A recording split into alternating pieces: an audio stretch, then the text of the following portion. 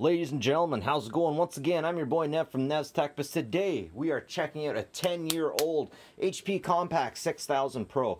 This is something made for enterprise. Really easy to go out and deploy places, but something I'm realizing about all-in-one systems is that they seem to deteriorate rapidly, and I'm amazed to find out that this is in fact 10 years old.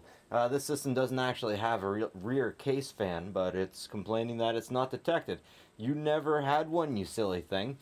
Anyways, this was finally given up because it wasn't reaching the speeds it was supposed to. It wasn't going as fast as it was supposed to.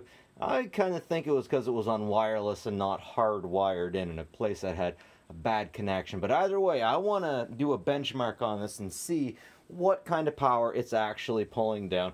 We have a dual core processor on this thing, no video card, or at least, you know, onboard video card that uses the RAM.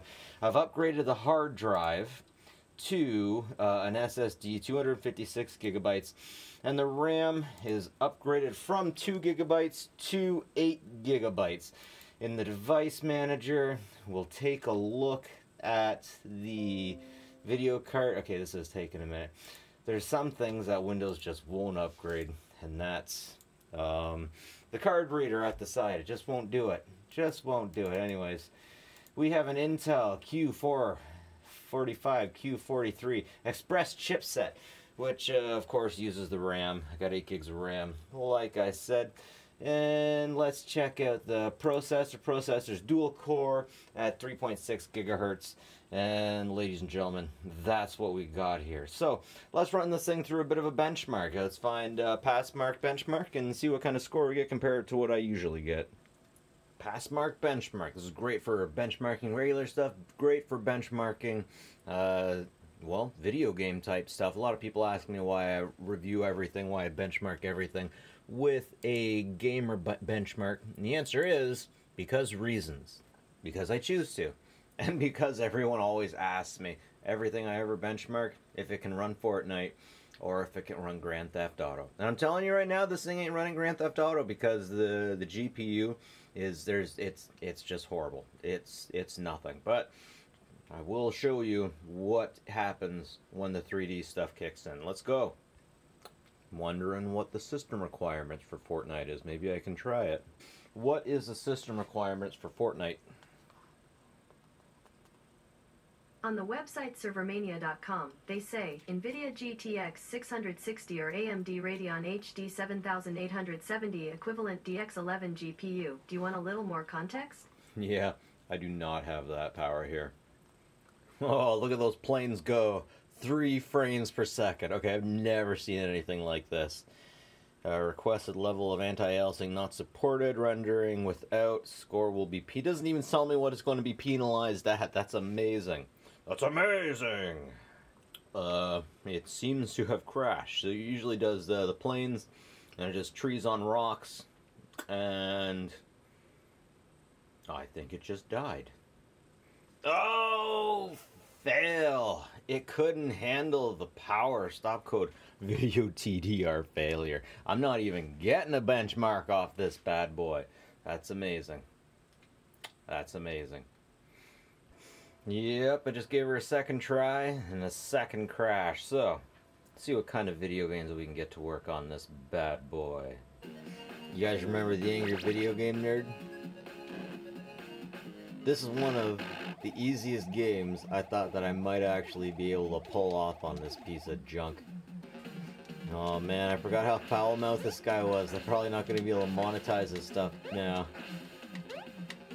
Angry Video Game Nerd plays relatively well. Can't complain. I'm not seeing any sharks at the bottom of pits or anything just yet, but it's early in the game, of course. Oh yeah, Metal Jesus, Battle Jesus, for the win! Oh my god. Check out this beat 'em and eat 'em level.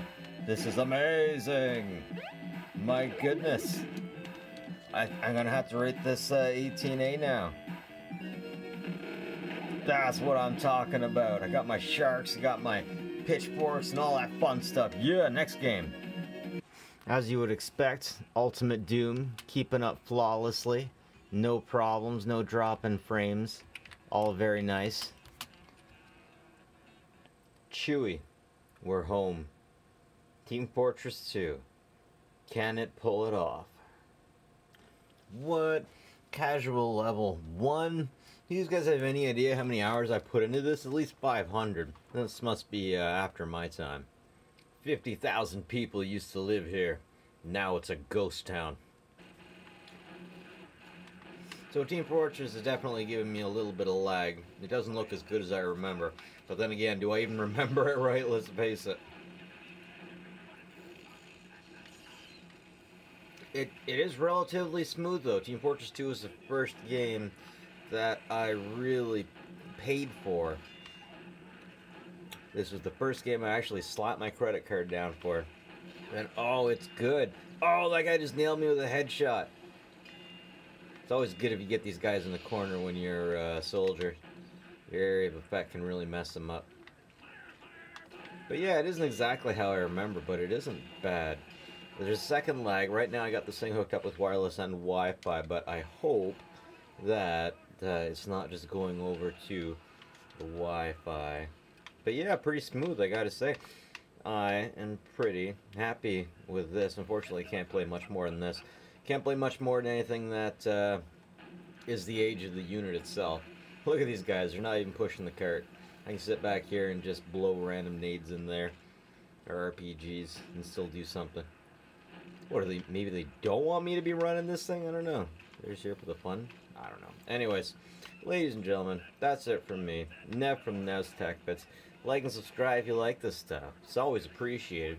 And as always, folks, take care of each other.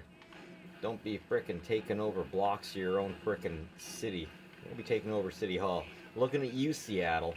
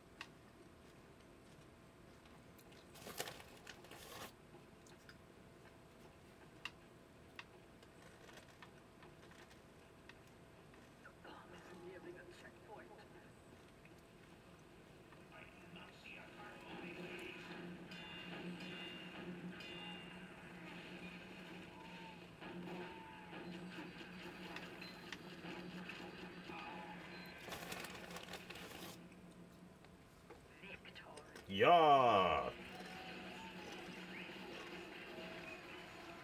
That's what I'm talking about, ladies. Arrgh.